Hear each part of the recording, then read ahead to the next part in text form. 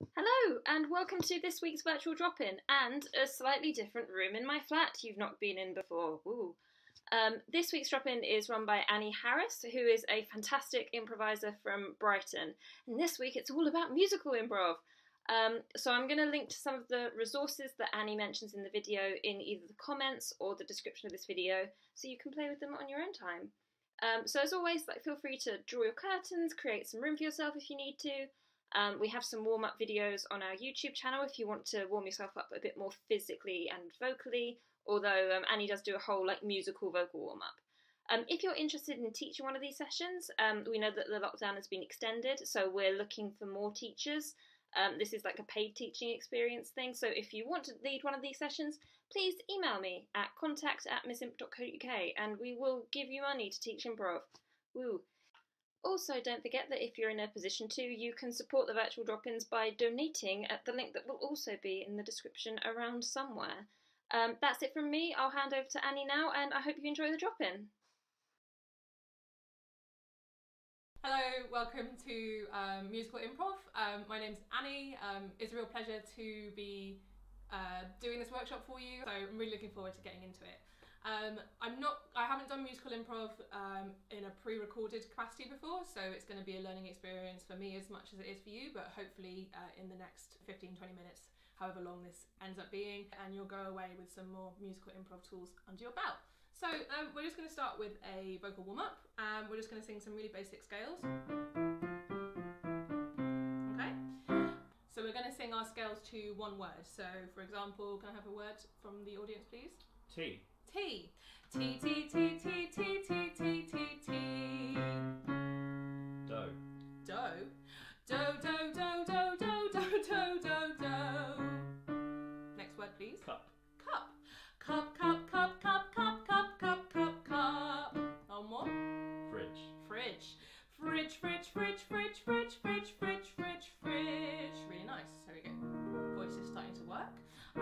Now we're going to go one word at a time, but we're not going to do any word association, obviously, because this is pre-recorded. So I'm going to give you a word, and then you're going to sing a word, and I'll just play for you. So our first word to start off with is cat. Let's go.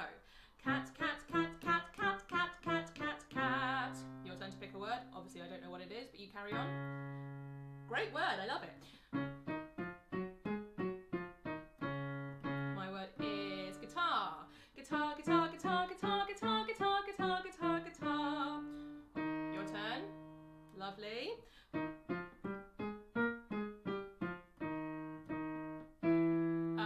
Lamp. Lamp, lamp, lamp, lamp, lamp, lamp, lamp, lamp, lamp. Hope you're singing along with me at home as well. What's your next word? Great. Cool. My next word is flag. Flag, flag, flag, flag, flag, flag, flag, flag, flag. What's your word? Great. Amazing choice. I love it. Couple more. I'm going to go for ceiling. Ceiling, ceiling, ceiling, ceiling, ceiling, ceiling, ceiling, ceiling, ceiling. And last one. Your choice. Perfect. Let's go. All your words were amazing. Beautiful. So if you wanted to do that exercise again, perhaps you could rewind the video and get someone to bounce off you. Maybe they could feed you a word instead of you coming up with one by yourself. It's always really great practice in musical improv as well, particularly when we're starting off, to get in the habit of really supporting your scene partner. I know we do this a lot in improv and you've probably heard this already, but in musical it's even more important to just be there and be present for your partner, because if you're standing on the back line just oh my god, then not only does it make your partner feel really isolated, but also it doesn't really look like a musical, because that doesn't really tend to happen in musical theatre. Everyone's there, everyone's yeah, dancing or whatever. So get in the practice of really supporting your scene partner or whoever it is that you're working with. So I've got a bit of a confession to make. I do play the piano, but not quite as well as some of my colleagues in musical improv. So what I've done is downloaded a few royalty-free piano tracks so that we can use them in this video, so that we can do an exercise called a gibberish solo. Gibberish solo is pretty much what it says on the tin. We're going to sing a solo, except it's going to be completely in gibberish. So I will take the bullet and do one first. So here's the track that I've got. Here we go. I have no idea what it sounds like. I just downloaded it from a royalty-free music website last night. Okay.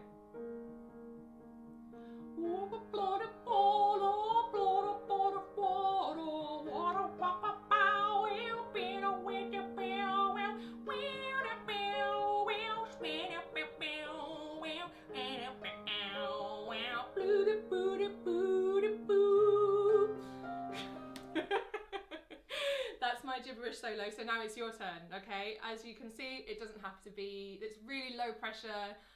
All you have to do is just make up gibberish in tune, which sometimes is quite a lot harder than it sounds. But these sort of exercises are great for starting to tune your ear and figuring out pitches and keys and that sort of thing. So I'm going to sit here and watch while you make up an amazing gibberish solo. I'm going to put it back a little bit just so you don't get the same music that I did. Let's go from here. Oh, cute. Okay, I'm ready to support you. Off you go.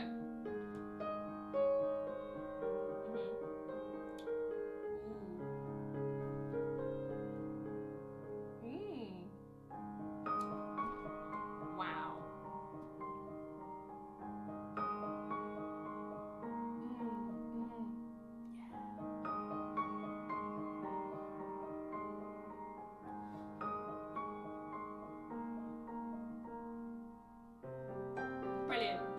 I'll let you off. Well done. That's really, really good. And it's so much fun and so freeing to do a gibberish solo because there's no pressure to come up with rhymes or anything funny. It's just whatever comes out of your mouth, as I'm sure you saw from my example in that given moment. So we're going to play a game called 8 Things.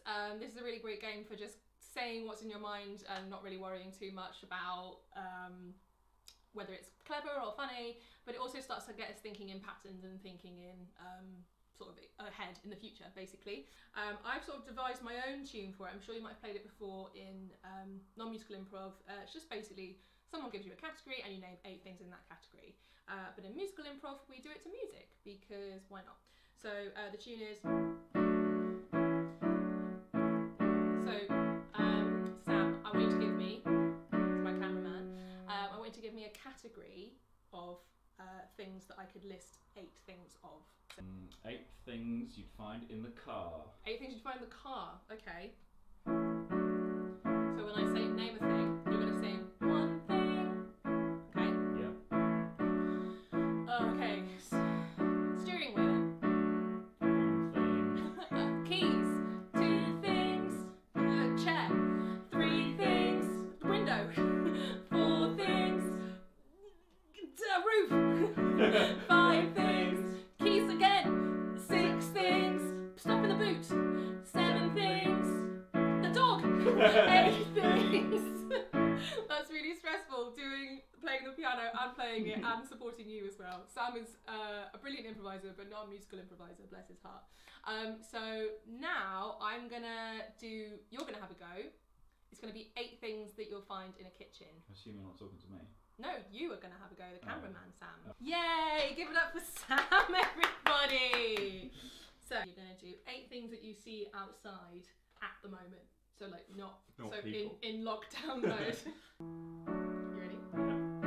Okay, off you go. Dog. 1 thing. Some birds. 2 things. People with masks. 3 things. A few cars. 4 things. Delivery drivers. 5 things. Amazon drivers. 6 things. The police. 7 things.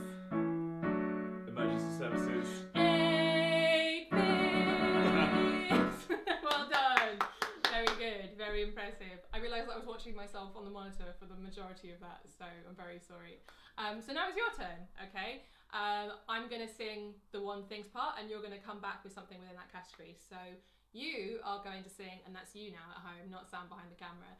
You are going to sing 8 things that you're going to find in a treasure chest, okay? Now, it doesn't have to be pirate treasure, it doesn't have to be like, you know, it can be any kind of treasure you want. What's treasure to you? So, off we go. Off you go. 1 thing. 2 things. 3 things. 4 things. 5 things. 6 things. 7 things. 8 things. Well done, that was really great. I know it's really hard, but when you're singing, you've got to think quickly, so it's good to get your brain in practice of starting to think like in patterns and in categories. I do a lot of freestyle rap as well. I know, looking at me, you will probably be like, freestyle rapper, yeah, definitely. But I do a lot of freestyle rap, and one of the techniques that I found really useful in that is something called lily padding. So once you've got an idea of like a category or like a genre or like something that you're talking about, then you start to think of like keywords to do with that that category basically, or that genre. What am I looking for? Yeah, category, or like that topic. There we go, that's the word I'm looking for. So while you're getting a bit of time to prepare, start thinking of like keywords around that topic. So Sam, give me like a location that's like a non-geographical location.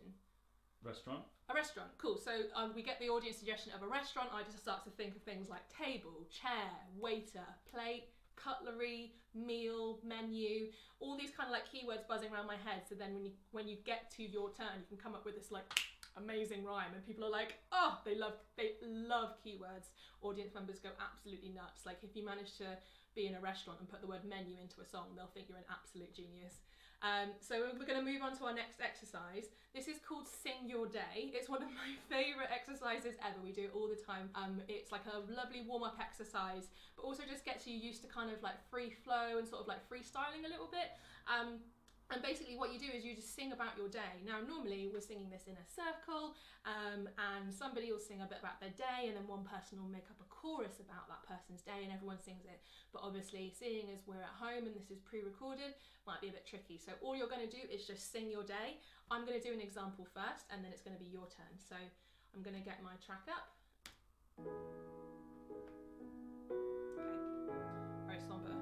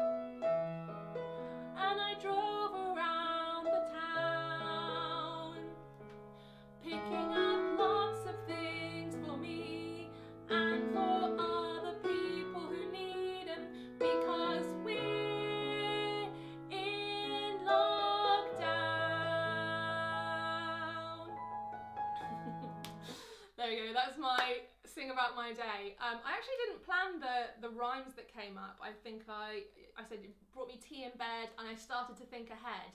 I went around the town because we're in lockdown. These little rhymes will come up if you start to get like familiar with things that rhyme. I know a really good freestyle rapper called MC Hammersmith, or Will Namo, some of you guys might know him, and he basically has a list in his phone of all the words. Whenever he hears a word that rhymes like really well, he writes it down in his phone, so he keeps like basically his own rhyming dictionary basically. But there's also rhyming dictionaries exist, and they're all over on the internet as well, so you can definitely access those.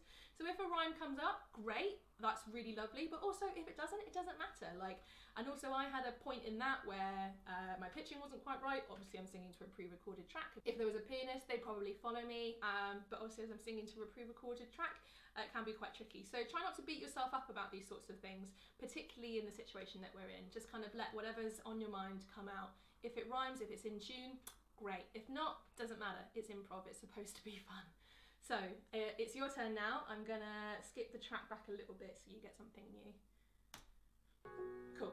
So get ready to sing about your day. I'll be here to support you. Off you go.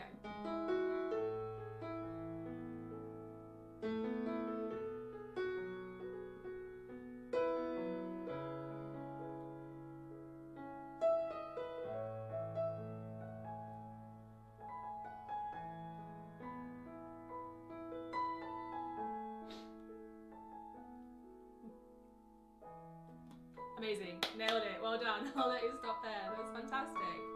I love that exercise so much because you don't even have to think of anything new. You've already gone about your day, so you don't really have to be thinking of anything on the spot. You just have to tell us the truth. A lot of people say, you know, oh, I can't improvise, or I can't make up a song. And it's like, well, we're improvising all the time. We're always having conversations with other people, taking in stimulus from our surroundings and responding to them in a really organic way. And that's improvising. So all we're doing in musical improv is just putting that same level of truth and experience into music, which can terrify a lot of people, but hopefully this is helping. So we're going to finish off with one of my favourite exercises ever. It's called Hush Little Baby. I'm sure you already know the lullaby. Hush little baby, don't say a word. Mom's gonna buy you a rocking bird. And if that rocking bird don't sing, Papa's gonna buy you a diamond ring. So that's the sort of the basis for our exercise we're going to be doing. But I'm going to welcome back the cameraman Sam to the front of the camera. Woo! He's already played this before, so I don't know why he's giving me the stink eye right now. So Hush Little Baby is a rhyming game and a bit of a partner game. So I'm not quite sure how we're going to make this work on pre-recorded medium at the moment, but hopefully we'll figure it out along the way. So we're going to do an example of Hush Little Baby for you. Hush little baby, don't say a word. Papa's gonna buy you a rocking bird. And if that rocking bird don't sing, Papa's gonna buy you a diamond ring. If that diamond ring don't shine, Papa's gonna buy you a brand new spine. And if your brand new spine don't work, Papa's gonna buy you a twerky twerk. If that twerky twerk doesn't rock, Papa's gonna buy you a pet rock. And if that pet rock runs away, Papa's gonna give you a mockingjay. If that mockingjay don't sing, Papa's gonna buy you a brand new sling. And if that brand new sling breaks your arm, Papa's gonna buy you a dairy farm. If that dairy farm's got no cows, Papa's gonna buy you a mouse. Yeah! Well done, you can go. It's also Mockingbird, not Rockingbird. I said mockingbird. You said Rockingbird. Oh, doesn't matter. Apparently I said rockingbird, I apologise. Okay, so now it's your turn. So now I'm going to sing a verse and then you're going to rhyme with my verse. So I hope that makes sense. So you sing, Papa's going to buy you da-da-da-da-da. And if that da-da-da-da-da doesn't something, Papa's going to buy you something that rhymes with that. Okay? So I'll sing a verse and then you're going to reply to my verse.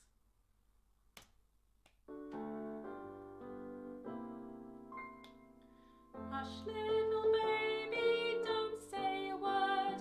Papa's gonna buy you a mockingbird. And if that mockingbird don't sing, Papa's gonna buy you a diamond ring.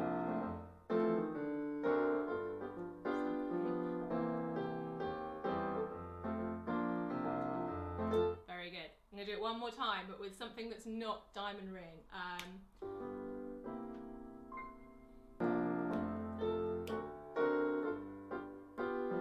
Papa's gonna buy you a brand new chair.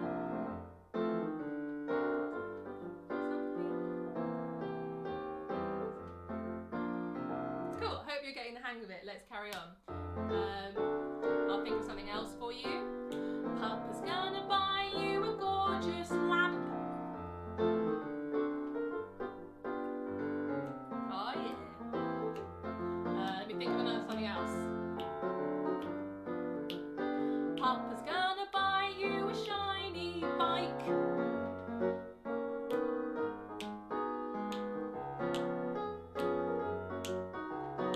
Really good. Let me think of something else. Papa's gonna buy you a grumpy dog.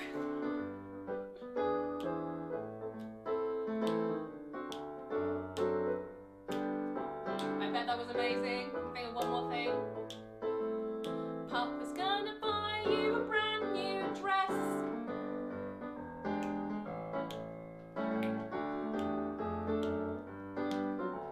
Well done, I'm going to stop it there. Fantastic. So obviously you might have noticed that I wasn't playing the piano for that. That's partially so I can concentrate on what I'm doing, but also because I'm not as good as some of my colleagues, so I actually downloaded that backing track from openyourmouthandsing.com, which is run by Heather and Joe of the Maydays. It's got loads of resources on musical improv, games, examples, videos, that sort of thing. It's absolutely fantastic. Would highly recommend you check it out. That's it from me. Thank you so much for tuning in for this workshop. I hope it makes sense. Obviously, like, teaching musical improv in a pre-recorded capacity is quite difficult, but I hope you got something out of it. You're more than welcome to contact me if you have any questions at all. You can get my contact information from Emily if you want to. I am a singing teacher as well as an improviser, so if you're ever looking for singing lessons that are specifically catered to improv or just vocal health and sort of technique in general, I am here, so please do give Emily a shout if you need anything like that, and she can put you in touch with me. But for now, thank you very much. It's been really nice to spend this time with you, and I hope that you're staying safe. I hope all of your family are really well, and look forward to seeing you again soon. Take care. Bye.